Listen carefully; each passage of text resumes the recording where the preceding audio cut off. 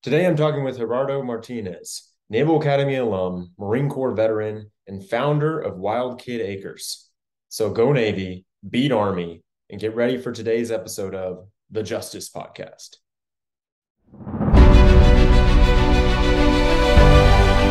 Everybody wants to talk, but nobody wants to listen. So here's my petition. Instead of division, let's make our mission to change the system. Learn how the world works. Learn how we can act. Welcome, everybody, to the Justice Podcast. Well, Gerardo, why don't you go ahead or Gerardo, how do you? It does not matter to me. I go by the kids here call me Mr. G. I go by Gerardo. The only thing I don't go by is Jerry. That's like the one thing I don't go by. That's fair. Yeah. Well, just for the audience, why don't you introduce yourself and explain what Wild Kid Acres is? Sure. My name is Gerardo Martinez or Gerardo Martinez or whatever. But I own a little farm called Wild Kid Acres that's located in Edgewater, Maryland. It's just 15 minutes south of the state capital of Annapolis, Maryland, where I'm a graduate of the Naval Academy. Wild Kid Acres is kind of hard to define, so it's a lot easier to kind of just like tell you how it grew organically and kind of like shooting at the hip rather than telling you what we do today, because it's different today as it is tomorrow and 5 years from now, hopefully. So kind of like going into my background. So I graduated the Naval Academy, served as a Marine Corps officer, got out, did a little corporate stint, and then I started my own company where I did leadership and experiential development for executives.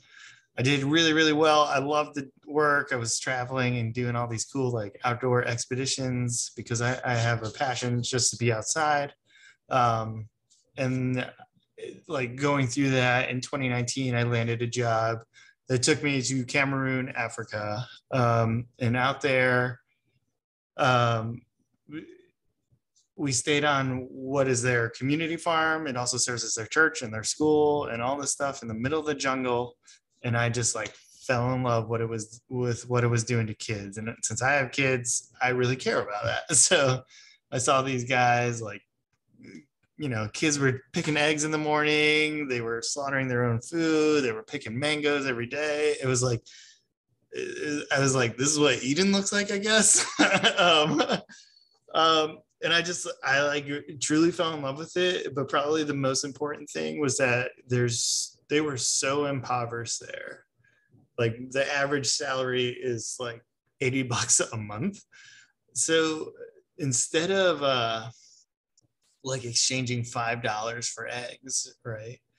We would sit down, and if somebody was buying eggs from the community farm, they would sit down and just talk with you for like 5 hours. So when you were done talking, that's when they thought that the exchange was finished. So they, like for an American and for especially with people in the military, like I was like, you're late by 5 hours every day. So it's like, what is going on? But it was they really like invested in that human capital exchange rather than just strict cash or even like bartering. There was almost no bartering as well, which was insane. And that like really changed my wife and I, who I brought with me at the time. And she had like broke down in tears almost like every day. But it was pretty amazing. And she and I are both city kids. Like I'm from Chicago. She's from like Buenos Aires, Argentina, but she grew up in Baltimore. But when we came back, we were like, how do we emulate what we experienced in Africa and the United States? And with all this privilege that we have here, we were like, the only way that we can do this is like buying our own farm. So we were living in the DC area at the time, super urban. That's just like how we like to live it before. And we just stumbled across this place in Edgewater that was covered in trash, and like the house was not the greatest. We put an offer on it for, sorry, that was my dog snoring. I put an offer on it. Get out of here. He sleeps always at my feet. But anyways, yeah, so we put an offer on it, like super, super low compared to what they were asking. And the day we went to go make the offer, there was a dead deer on the porch here. And it was like, sweet, like it looks good for us. So they accepted the offer with the caveat that we would be starting a homestead for at least 2 years. And that was the goal. It's like we would just start a homestead, get that farm experience for my family. It's only 5 acres here. And we were like, that's the way we want to go. Like just homestead. We don't know what we're doing. We can't produce. So, but like with everything that I do, I get like hyper focused and like sort of obsessive compulsive. And I like research the crap out of everything. I like became crazy passionate about agriculture because it was like everything that I liked. Like I love like working hard and see the fruits of my labor. So like construction and all that stuff is awesome for me. But also like it takes a lot of intellect to like plan your life around harvesting, and especially here because there was so much trash, it's very focused on the soil regeneration. So I got like super passionate. So we bought the place in we were like right at the tail end of September of 2019, but we weren't doing anything with it until November of 2019. So in November of 2019, we hired a contractor to renovate the existing house that was here. And he quit the first day. So he's like, this house can't be renovated. Your inspector failed you. Like you either need to get out of this mortgage or you need to figure something out, but I'm not doing it for this budget. And we like freaked out a little bit, but I was like, like challenge accepted. I'll build the house myself. So with the same budget as a small renovation project, I was like, I know I can do all these things that are within my limit. I can research how to do all the things that are outside my limit. And then the only like hard part is going to be making sure that I can get permits. So from November to January of 2020, I convinced the mortgage company that I could do it. Like I may have like smushed the truth on my capabilities a little bit, but like it worked out. So in January of 2020, they were like, yeah, go ahead. You can build. You have the same budget. You have to make all this stuff ready. Like it has to meet like livable code. You can't just like take this budget and build like a tiny home. So I did it. I started building the house in right before COVID and the beginning of March, like late February of 2020. And then COVID hit and I was like, sweet, free time. So I got a lot of free time and I started building it. I realized I couldn't keep up with the trash pickup that was happening in the yard because it was building the house. And I also couldn't keep up mowing the lawn because I was like, I got a frame, I got to like drywall, I got to do all this crap. I got to get the roof up so it doesn't get ruined. So just, and like the neighbors started seeing just like one dude moving goats every morning, you know, with his like little pig that he had. And like all this trash coming out of the fields. And they see this one dude like literally lifting walls by himself. And eventually like my friends started coming on board and they would just like help me lift a wall one day because it was COVID, so nobody was doing anything. And then right around like midsummer, we got a family milk cow, a Jersey cow. And that's when it got insane. Like people kept they pulled in my driveway every day to ask me about, what are you doing? What's your farm like? Why are you building a farm here? There's no farms around here.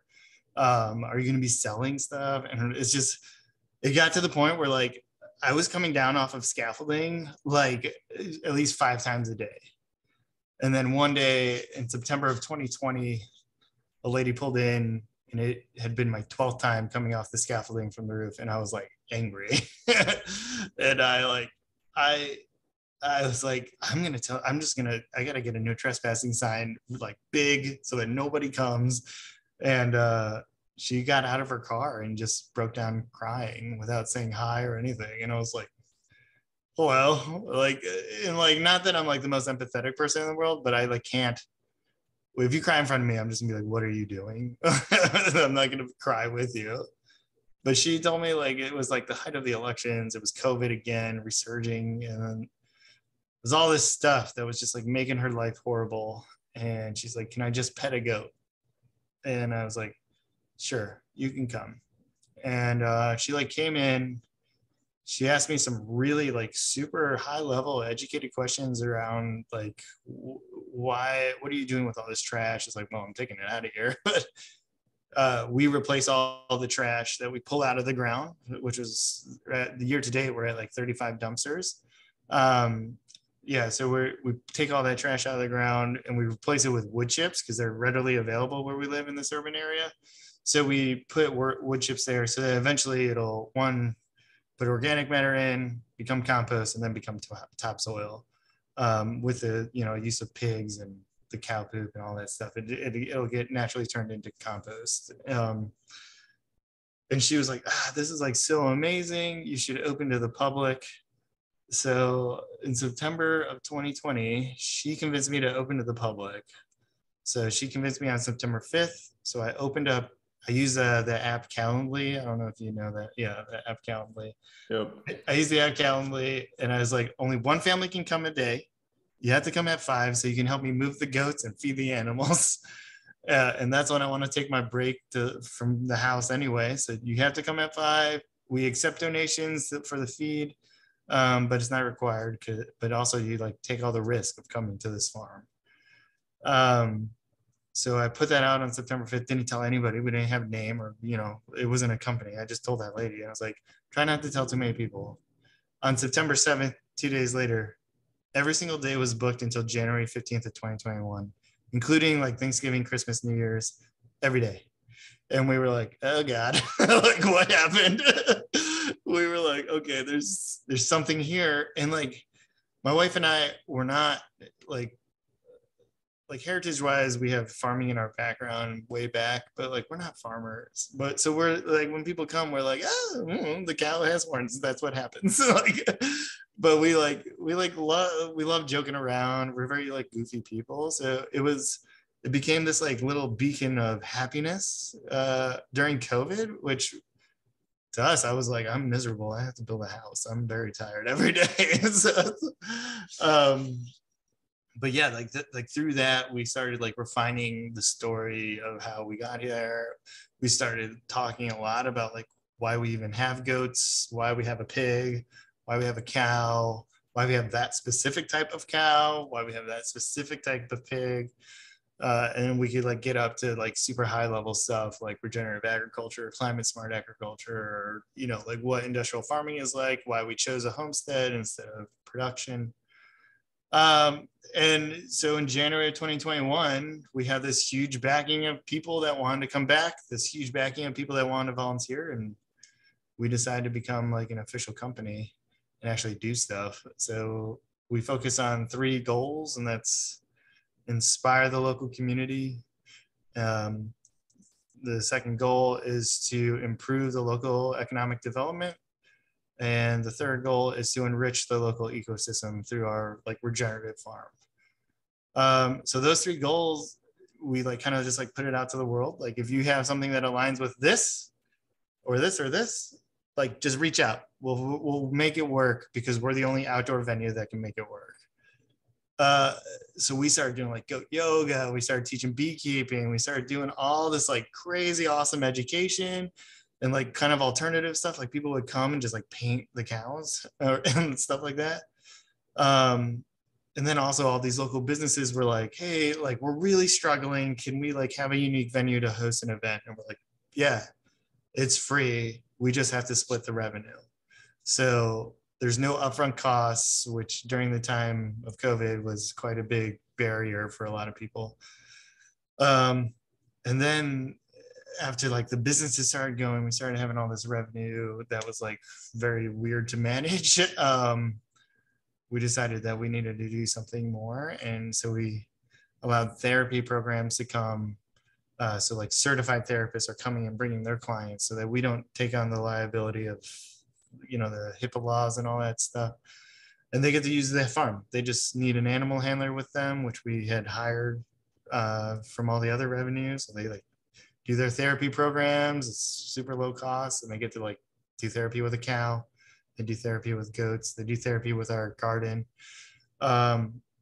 and then all the nonprofits started reaching out after that, and like we started doing like free events for like a bunch of different organizations, a lot of like community involvement stuff with the police and all. It got like crazy with the amount of stuff that we were doing, but it's very, and like in our mind we were like, all we have to really do is manage the farm and manage the calendar. Those are like the two big things, but we can really make a huge impact to make the world a little bit better, and also hopefully get to the point where like we make at least enough to pay for it. And it did. So in 2021 we saw 6,000 people, and we were only open for 80 days. And on those 80 days, we were only open for 3 hours. So yeah, which is like insane to think about. But we had farmers markets going. Our farmers market saw like 1,000 people, and we had like 6 vendors. So everybody sold out, and everyone's like, we're coming back, and like beer comes, like the local breweries come now. It's like the super like community focused farm.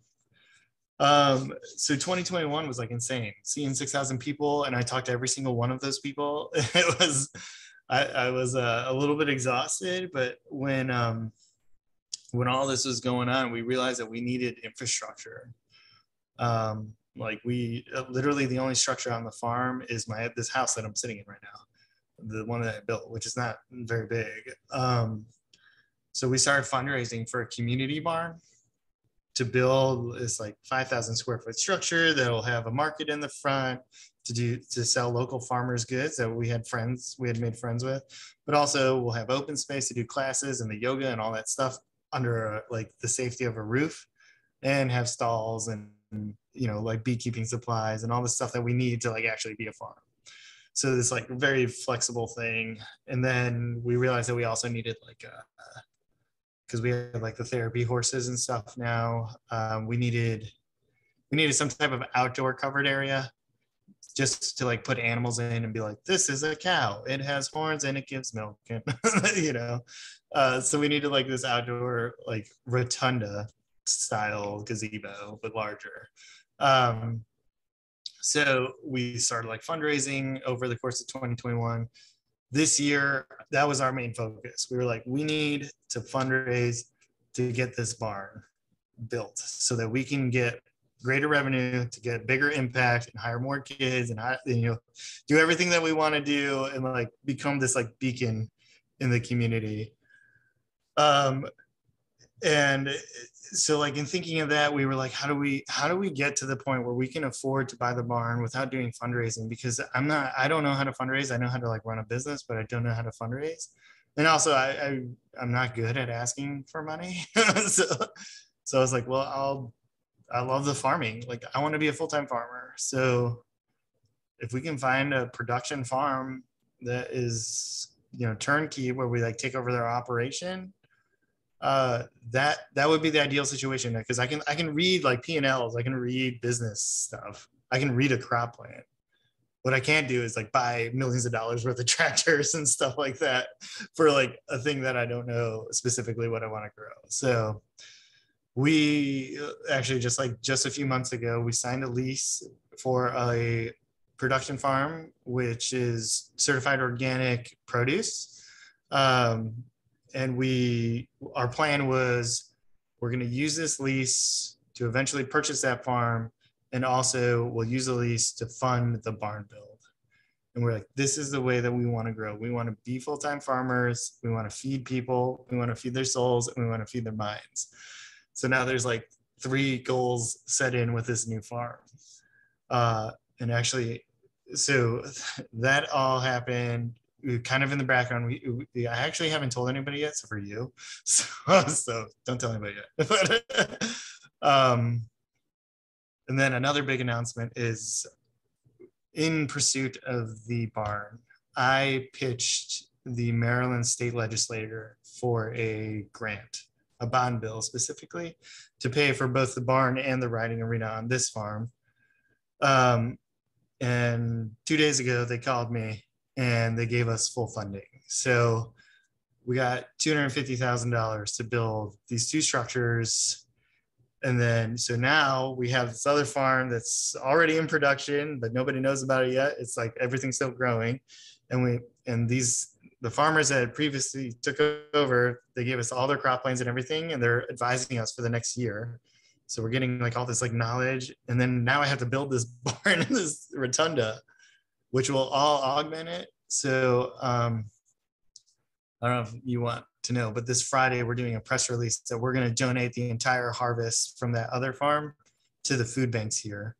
So, that other farm, awesome. Yeah, that other farm is 25 acres of certified organic produce that we're going to donate. So there's like thousands of pounds of food, which makes an impact here. I mean, there's a lot of needy families in the DC area and the like DC, Annapolis, Baltimore area. But it's still like, it's something, and it's like high quality, organic, nutrient dense food. Yeah, so we're announcing that on Friday at 2 p.m.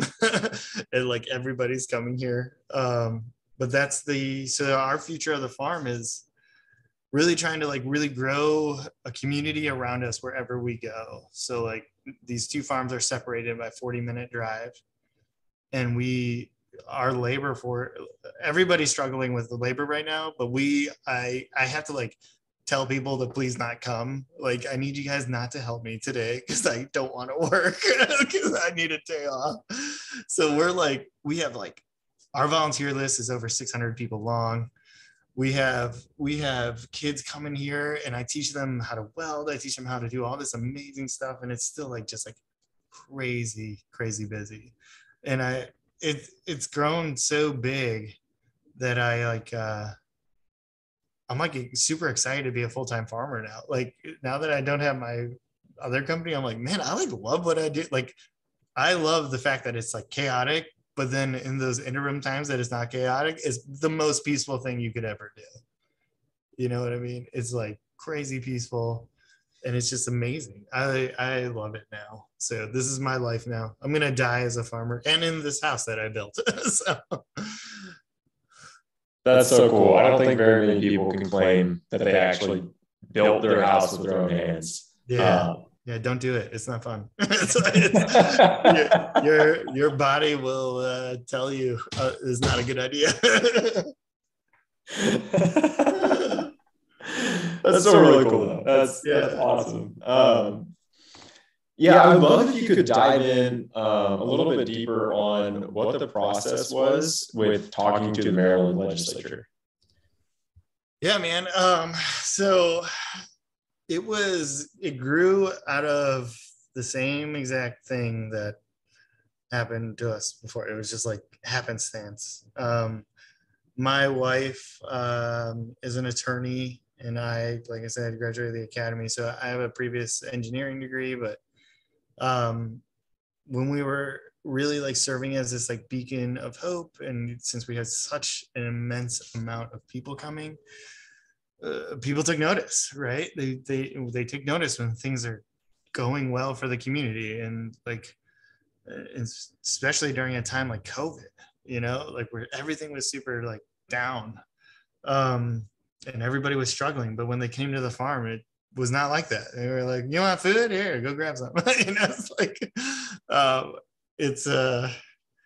so like people more or less like took notice of us. They were coming to us just like the others that were coming to us. So like when the senator and the delegate and even the Speaker of the House and the governor's cabinet have been here, it was like that grew organically. And like, yeah, we leveraged a lot of relationships that I built from my previous company and my wife built through her like ascension into lawyerdom. But because we had connections before, but not like we never leveraged them. They were just friends that we were like, ugh, politics, we don't want to be part of that.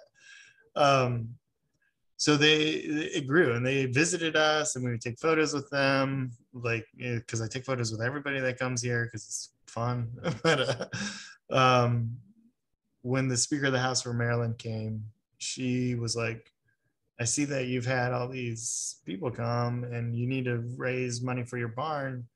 There's really no grants or any way to fund infrastructure build outs other than through very small things like equip, which is through the USDA, they can do like greenhouses and high tunnels, but like the type of structure that we need is not that. And then almost all grants in the world fund programming. They don't fund, like infrastructure. But the Maryland state legislature has the flexibility to look at their budget and look at how it would impact the people. And that's our goal, is to impact the people. So they looked at that, and she told us, like, you should really pursue a bond bill grant. And she's like, talk to your local delegate, talk to your senator, who had already visited. So I was like, okay, that's easy. And it was a lot of trying to like still keep like the tabs and play the balancing game of not trying to be friends with too many people too closely. And like the politics stuff aside is not hard. It's just making sure that you don't get too dove into it. But yeah, the grant process was like, I had to they called me, they said, submit a whole lot of reports on your like build out. And then I had to do a pitch to the Maryland legislature for just this local area, which then they shared to the large group. And then they voted on it through the budget committee and a bunch of other, and then it went into La La land, where I don't know how laws work. So it went into like the politics land where they like did that stuff. And we are so lucky that we have an amazing senator. Her name's Sarah Elfreth. She's amazing and fights for us. And our delegate Seth Howard, both of which, so like Senator Elfreth is a Democrat and Delegate Howard is a Republican. So like they fought for us. I mean, like, so hard, because you gotta imagine, like, a state like Maryland, any state, people fighting for funds everybody thinks their thing is the most important. So and rightfully so. Like, there was amazing stuff, and we are lucky to have some amazing friends, because we really care about the people that are outside of our fence line. So they fought for us, and I don't know how it went down, but we won. So it's like, yeah. So we're like announcing that on Friday. They're going to be announcing it for me. Oh, that's amazing. Yeah. So can you talk a little bit more? I know we're kind of, I don't know how much time you have left. I have to leave in an hour, so you're good. So okay. I'm not going to take up that much time, but just a few more minutes.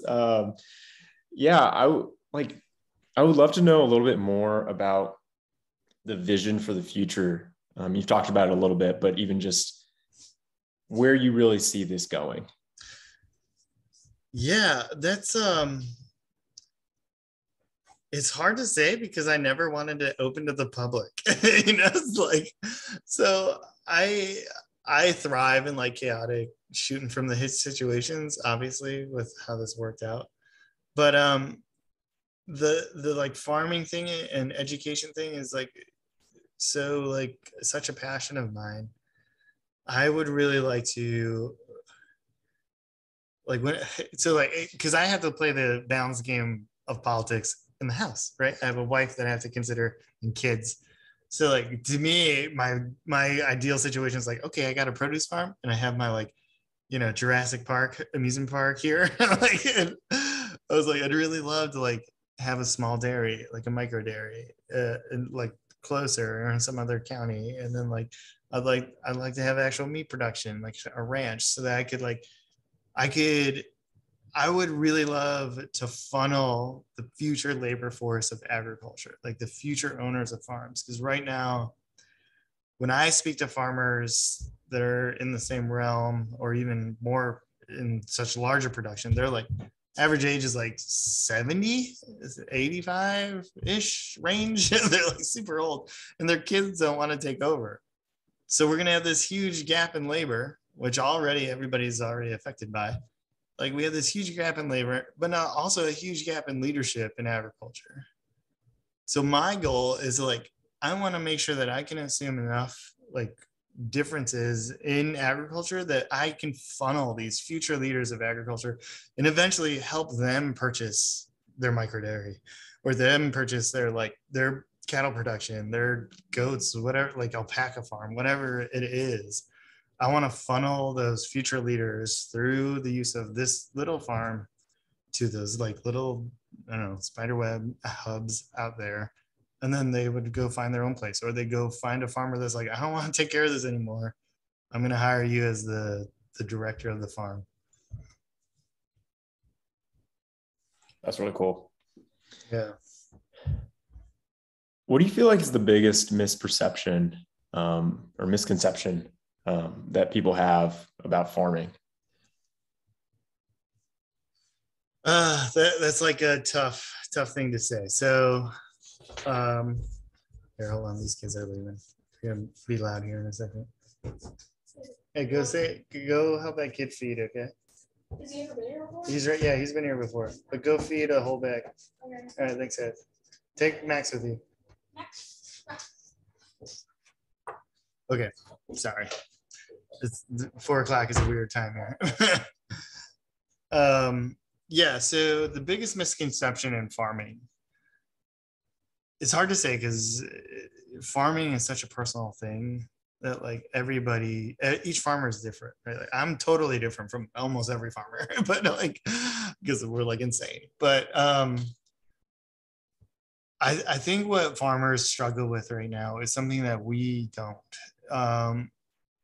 And something that like, just from our ethnic background, like my family's Mexican,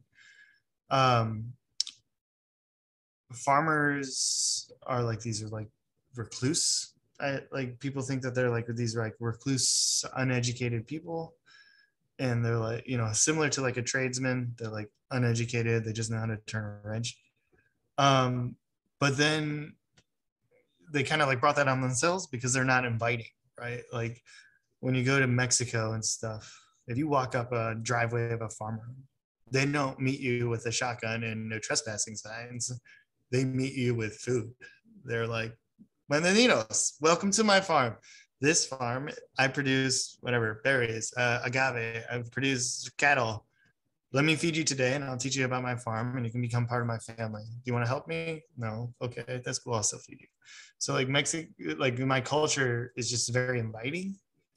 So like when people come here, I mean, they ask like the very basic questions, like I didn't know Girl Scouts had horns, but most of the time it's this, that they're like, they always tell me you're the only farmer that I've ever met that would be open to people coming and learning. And I think that's a huge misconception. It's just that farming is like so demanding, right? Like, I mean, your hands are beat. If the tractor breaks, is it cost effective to like hire a mechanic? No, I'm gonna fix it. So like, I think farmers have some work to do in order to become this like inviting place that the community sees. Like that's what farms used to do. The farm used to feed the town, right? So like, I think a lot of the misconceptions are kind of like the doing of farmers themselves, because every farmer I know is like extremely intelligent. They see situations that like aren't in textbooks, right? Like if you're like rotary mower and the blades are hitting and like you don't know how to fix it, like that doesn't happen. You figure out how to fix it and then you fix it. Like that's what farming's like. And but they, you know, like and it makes sense because like in the United States, we like to sue people. So like it's a little scary to let people on your property. But also that like one kind of like small thing that's really big to us is that everybody thinks farms smell like crap. Like no matter what you produce, it's gonna smell like crap. And it's like, I think I mean, obviously that's like within the regenerative soil movement that like use a lot of carbon and like try to like compost so that like, you know, but to us, like farms never smell like poop unless they're like hyper dense, you know, animal situations. But yeah, like that's probably the biggest thing is like one, that they're not inviting, but also that like farms smell, and like not all farms smell. Like my farm doesn't smell, and I have a lot of animals, and like we just use a lot of carbon, and that carbon acts as like a composting accelerant, but also like it's a carbon filter. It prevents the poop smell. So it's great. Those are probably the two big things, because like the inviting thing has to do with your personality, and the smell has to do with your practices. So it's super. People don't even know that farms are like within 10 minutes of their house. You know, it's like if you didn't know, like if it doesn't smell, so you don't know that it's there. So it doesn't smell. You just prove yourself wrong. But yeah, those are like the two biggest things, at least from what I see. I just started like 2 years ago, so. That's amazing. Man, there's so many more questions I could ask you, but I want to respect your time. Are there any other kind of final thoughts or final comments that you'd want to make for this? I would say like when I started this out, you know, as like in the business perspective, people always advise, like everybody, like all financial advisors advise you like, hey, you need to diversify your passive income, diversify your stocks, diversify your retirement accounts, diversify all this stuff that's like numbers, right? But nobody ever tells you to diversify your time, right? No one ever tells you diversify the way you make money or you make a living with your actual movement and breathing. So like when I started this little farm, I still had my company going, and I was like, you know, like it wasn't my passion at the time. So like I'll put a little bit of time here as an investment, and maybe it'll give me a return, right? Maybe it'll return something else, like happiness. Maybe it'll return like my kids will get inspired and become a farmer. I don't know. But a lot of people have this like thought of, and this goes against like industrial agriculture. It's like farming is just like hay, right? Corn, that's all you grow. But for me, when I was starting this thing, I was like, well, I don't have a lot of land. I don't know what I'm doing. I'm going to diversify so that if one thing fails, I have this other revenue source, or this other like way to make money, or this other way to stay sustainable, this other way to make sure that my labor doesn't get like shorted. So like I looked at things in such a diverse array that I was like, not only will it diversify the income in my time, but it also diversifies my like perspective that I'm taking in. So like if I'm doing therapy, that therapist that's here gives me totally different advice from like the produce farmer that sells at the farmer's market, right? And that diversification is awesome. Like it made us sustainable. Like we made enough money last year to donate back. Like that's in the first year of operation of business, that like never happens. You know, like usually you're losing money for at least 2 years. So, but yeah, I think it's just like thinking about life as if it was also your portfolio. You don't want to be this like boring dude. Like talk to everybody. Everybody is an investment, right? So yeah, that would probably be like my last piece, is like I mimic my farm to diversify my life. So I don't know. It's hippy dippy stuff.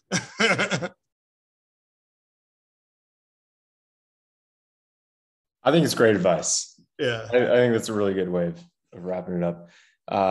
Well, Gerardo, thank you so much. This is awesome. I mean, wow, I'm amazed by everything that you all are doing. That's so cool. Thank you, man. Yeah, I'm happy to be here. And don't tell anybody until Friday. Yeah. It'll be a while before this is published, and I will hold that secret. So yeah. This isn't financial, legal, or medical advice, but we do discuss how we might invest our resources for a healthier society.